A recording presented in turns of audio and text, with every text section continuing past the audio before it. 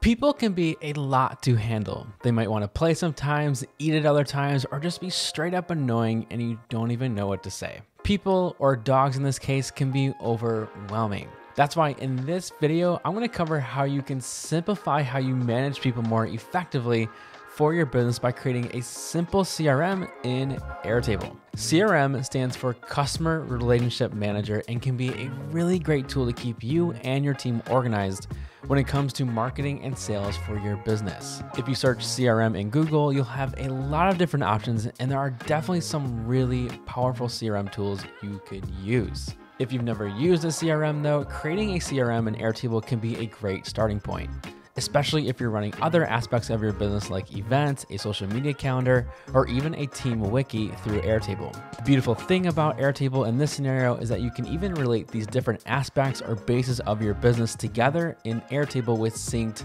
tables. We're not going to cover synced tables in this video, but you can check out the link in the description to learn more. With all of that, let's cover how you can use Airtable as a CRM. If you want to follow along with the exact base I'll be going over, there's a template to the Airtable CRM base that you can copy using the link in the description. This entire CRM was built using an empty Airtable base. Obviously, if you have this specific Airtable CRM template and want to use it, you don't have to do that.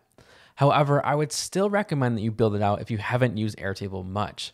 That way you know where things are in this particular Airtable base and you can understand the basics of Airtable a little better. Once you leave the tutorials like this one, it does get a little bit trickier to build wonderful Airtable bases. To start creating this Airtable CRM, let's begin by creating the people table.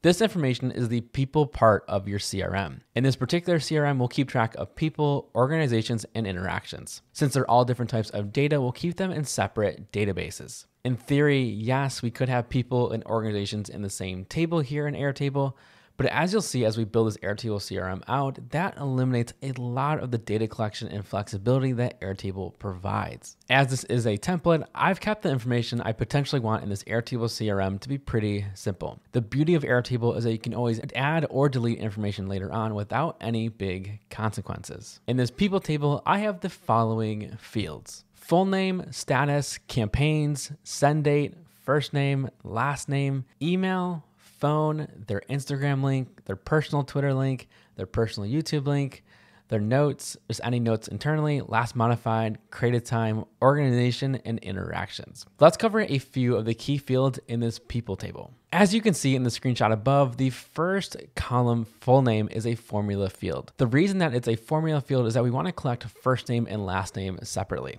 This way we can create automations that allow for personalization. An example being, if you want to send an email to a batch of people, you can have Airtable write in the email, "Hi, first name," in the intro of the email. This way you can create more of that personal touch with automations and still save yourself a lot of time from copying and pasting template emails or even writing each and every email manually. People are people and life happens. Not everyone is going to stay with an organization for 20 years, and you'll always have a contact in the organization that they are currently working at. As a result, we need to have a status that says if a person is active or inactive. If you want to customize this further, you can. I kept it simple in this template. This is where Airtable can be most fun. In your CRM, you're going to have all sorts of different clients. Some will create more than others in terms of revenue for your business or be in completely different industries. With this multi-select of campaigns, you can tag which people have been part of which campaigns and create different views in Airtable based on those campaigns. Tagging people by campaigns allows you to create robust data collection processes such as response rates by campaign, or just see what types of campaigns work best for a particular type of client. This campaign status helps with automations too, but we're not covering that in this particular section of the video. This send date column is purely for automations. Like I mentioned above, automations with the first name and campaigns can be helpful. Let's say you do want to send automated emails. Send date acts as the trigger to send the automated emails for particular campaigns. If the send date is today, Airtable can automatically send the email to that particular client for the particular campaign you are working on. This is a really nice feature of Airtable, as you can keep track of if a client has been updated in your CRM with this last modified timekeeper. This helps you create processes to update people in your CRM on a regular basis, and you can keep track of how often you engage with particular clients. If you're being active with certain ones more than others, this Airtable CRM will show you that pretty quickly with this last modified field. This organization table in this Airtable CRM is similar to the people table, except it's for an entire organization, not particular people in an organization. We'll link the people to the organization that they are part of using the linked records function of Airtable. In this organization table, we have the following fields: organization name, status, website, general email, Instagram link, Twitter link, YouTube link, their phone number, a street address, city, state, country, type, their last modified, the created time, any internal notes, people, and interactions as a lookup field. Let's talk about a few of the key fields in the organization table as part of this Airtable CRM. In this day and age, you might be thinking to yourself, why in the world would I want to have a business's address? We're not traveling as much in this new COVID era, and so many companies have people all over the world now. That all might be true. However, the ability to mail someone something and just keep track of where the base of your customers are can be pretty important. Direct mail can still be a powerful marketing and sales tool if done properly, and it's a great relationship builder with clients if you're not just sending bills all the time. Send a thank you note, send a small gift after they reach an important milestone as a business, or even just a holiday card at the end of the year. These little actions add up and build trust with customers. Your CRM should help you create effective processes so you are building trust with your current and future customers. Additionally, maybe after some time you find out that you're doing well with clients in one particular area of the world. You can create data collection processes to tell you where you have a cluster of customers located. It can help identify if particular messaging works only in certain areas of the world, and if you do have business trips, you can batch meetings together in an efficient manner if you know where your customers are. The rest of the fields in the organization table are pretty similar to the people table, so there's not much to cover. However, there is one significant difference between this people table and the organizations table: a lookup field based on a linked record. The naming of this field may make absolutely no sense to you right now. The interactions field in this organization table is a lookup field from the linked record of people. This means that when you record an interaction in your CRM, which requires you to link that person you interacted with, it'll also add it to the organization table as an interaction. This is important because let's say you've been trying to close a big deal with this organization for months, and there's multiple people involved in this deal.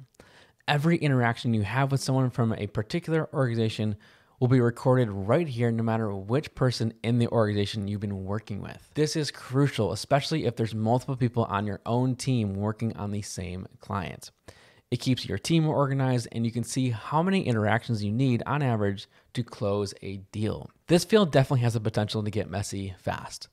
One way to keep it cleaner, though, is to have only so many interactions appear within a certain amount of time. For example, let's say you only want to see the interactions with this particular organization in the last 90 days.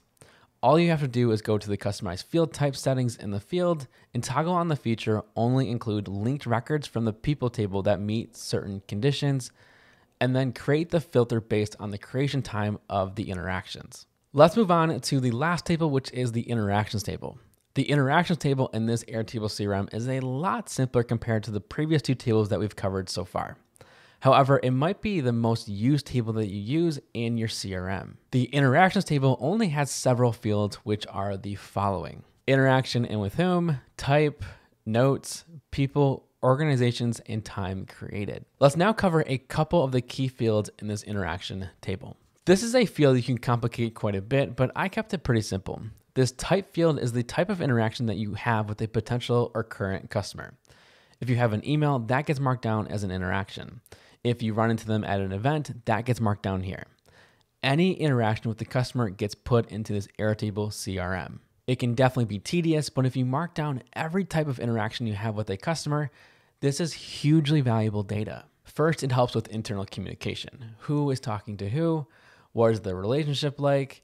And has your team interacted with this customer in a while? Second, after a while, you should be able to have a better understanding of what types of interactions work best.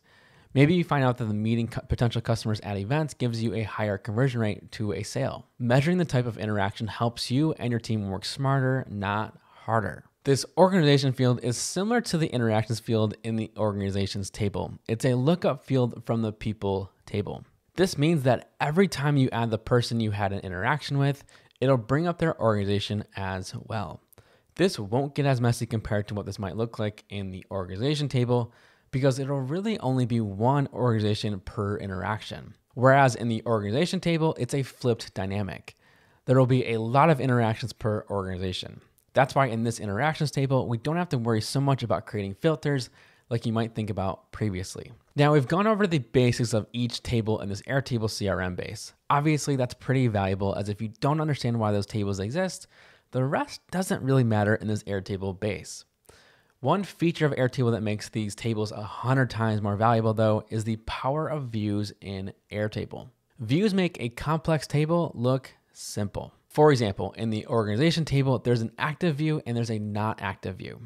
The active view only shows which organizations you are active with, and non-active shows the opposite of that. This is really helpful because organizations and people will come and go. Some people will be active with you for a while, go not active for a little while, and even come back active. The views in Airtable help you stay on top of that and help you and your team stay focused. Too much data in Airtable can make it very overwhelming quickly.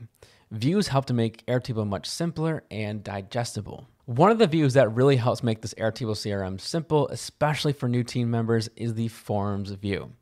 As you can see, I've created a form for every table in this Airtable CRM. Need to add a new person to your people database? No problem. Use the form and you can't mess it up. The form acts as an onboarding checklist for when you are adding data to a table or Airtable base in general.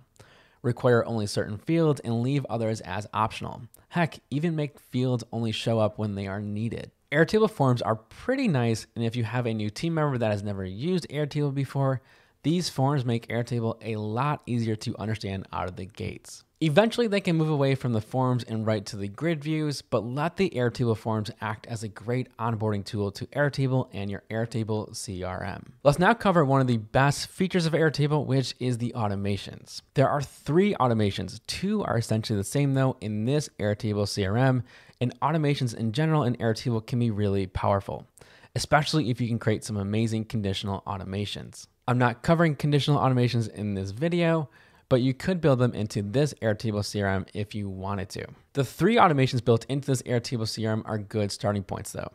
The first 2 automations just set the original status to active when you submit a new form entry for the people or organization base. It's probably one of the most simple automations you can have in Airtable. The third automation is probably one of the most useful automations you can have in this Airtable CRM. That is an automation that sends a personalized, automatically generated email. All you have to do is set the campaign that you want to send it for, set the send date to today, and there you have it, essentially mail merge within Airtable. If you have multiple campaigns going on, this is where you have an opportunity to create conditional automations based on the campaign you want to send to a customer. I just mentioned that there's an opportunity to improve this Airtable CRM with conditional automations, but that's really just the tip of the iceberg. This Airtable CRM is meant to act as a starting point, not an ending point. Some improvements you could make out of the gate would be to create conditional automations, create interfaces for data collection, and create more complex statuses or interactions based on your business's needs. If you wanted to get a little bit out of the Airtable bubble too, you could use Zapier to import information from your email inbox to Airtable. If you haven't used Zapier before, I have another video on that, and I'll put a link to that in the description below. If you found this video helpful, I would love it if you can give this video a like. And if you're looking for other content to help build your business, check out other content on this channel like this one here.